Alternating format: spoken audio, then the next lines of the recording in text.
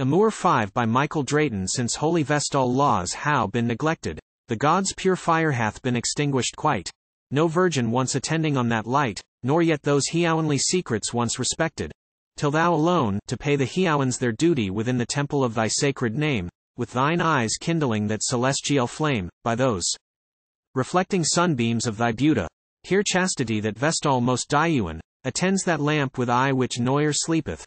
The volumes of religion's laws she keepeth, making thy breast that sacred reliques shryne, where blessed angels, singing day and night, praise him which made that fire, which lends that light.